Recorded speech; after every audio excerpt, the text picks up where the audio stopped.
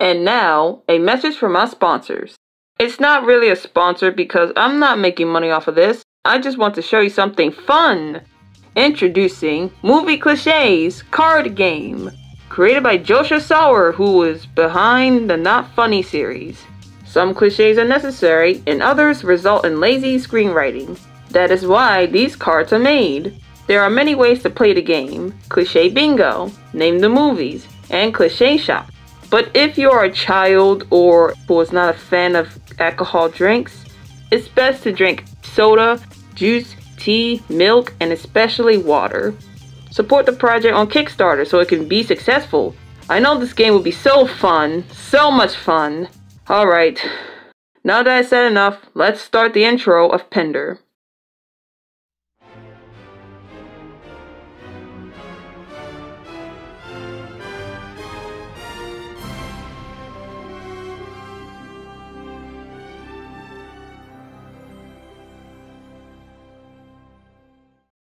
Hello viewers, it's Marie from Pender. Welcome to another brief history. Since my Puka video received 10,000 views successfully, I've decided to make another one. I've never thought that video would be successful because of how small I am and my subscriptions barely watch my videos, except the people who didn't subscribe to me. But that's subsidiary. I am very grateful that the video had the praise it deserves. With all my blood, sweat, and tears, I decided to make this. Pender proudly presents. Ooh, alliteration. The other puppet shows that Disney brought you Bear in the Big Blue House. That is, Johnny and the Sprites. Where do I begin? This is another show I grew up with. I love the series so much with its remarkable colors, fantasy scenery, characters, and sprites, of course. Johnny and the Sprites is an American musical television show that aimed to younger audiences on Playhouse Disney, a network that was rebranded to Disney Junior. Johnny, a young composer who comes to live in his great-uncle's house to work on his music. Then he discovers the magical creatures called Sprites, who introduce him to their magical fantasy world.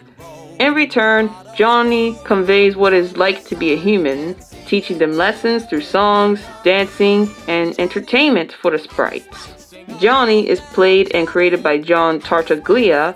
About John, you may know him from his most famous work on Avenue Q. You're a little bit racist. Well, you're a little bit too. I guess we're both a little bit racist. Admitting it is not an easy thing to do. But I guess it's true. Between me and you, I think Everyone's a little bit racist sometimes. Doesn't mean we go around committing hate crimes.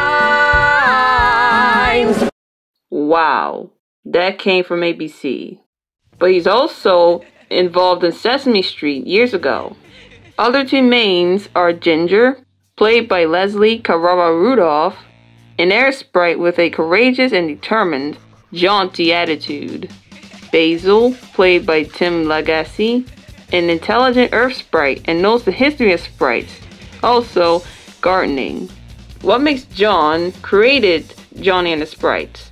Since Rich Ross, the former president of Disney Channel from 2004 to 2009, he asked John if he wanted to make a show for Playhouse Disney. Then John accepts because he is a Disney fan. I'm a huge Disney fan. I mean, I go to the theme parks like 7 times a year. I mean, I'm a Disney boy. I totally am. All right, fine, a couple more times.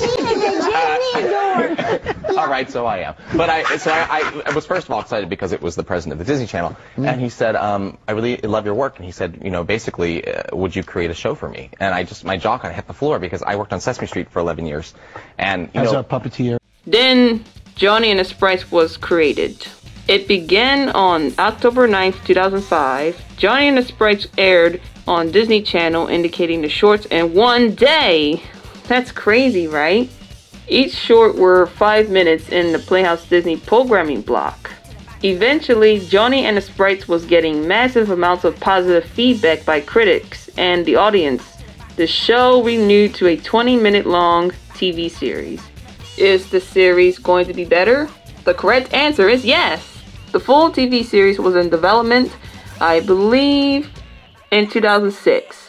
Season 1 and 2 were made by the production company called Happy Puppet Productions and Homegirl Productions.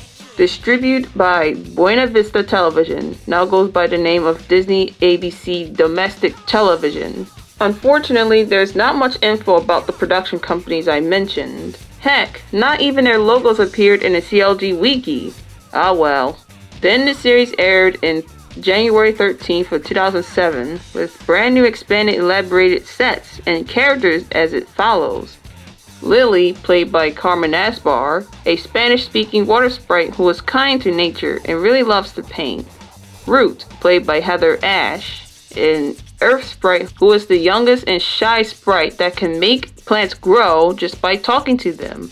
Now the recurring characters are Gwen, Johnny's neighbor friend, always tries something new.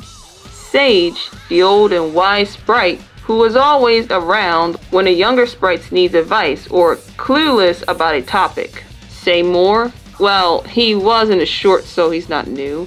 The big eater Schmoll lives in Johnny's backyard, and the small fuzzies do work for the sprites and enjoy hanging out with Johnny. Oh man. In each episode, there is a musical number. Many of the songs were written by various notable Broadway composers. Plus, episodes features the song called Heads Up by Gary Adler and Phoebe Croots, performed by guess who? In between the 10-minute segments of an episode, so that's Heads Up. Speaking of musicals, the theme song was written by Steven Schwartz. In October of 2007, Disney MGM Studios presented a live concert of the Playhouse Disney in concerts as The Little One Traveled Time, featuring the Doodlebops and others. The show was renewed for a second season in the same year in fall at Kaufman Astoria Studios in Queens, New York City. The second season premiered on January 19th, 2008. Same month as the first season. So impressive!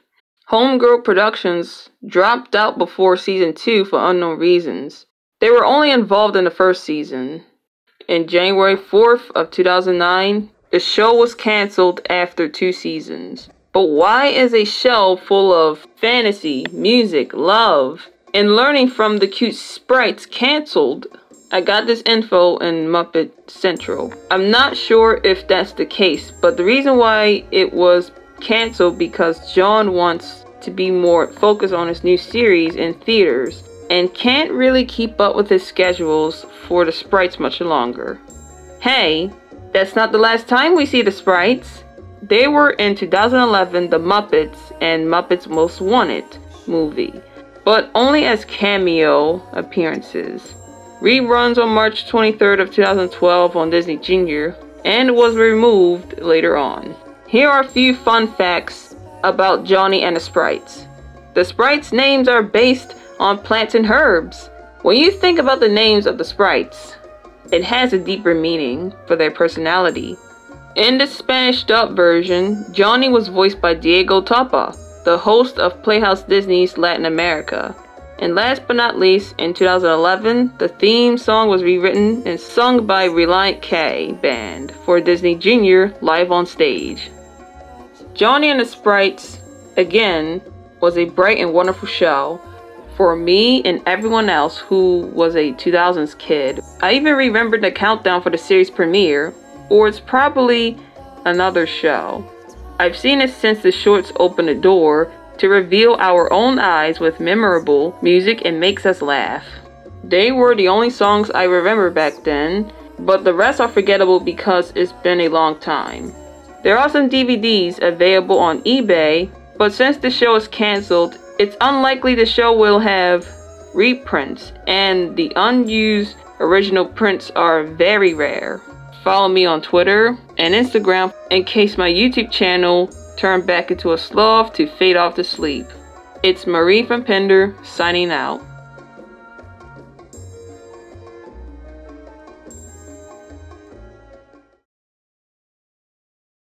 Basil, do you want to talk about your crush? Not really, no. Not on national TV. Huh? Isn't she cute? And the accent's even cuter, isn't it? Oh, do I have an accent? No, dear, no. Don't tell her, Johnny. What? Okay, we'll talk later. We'll talk later. Oh, okay. Not in front of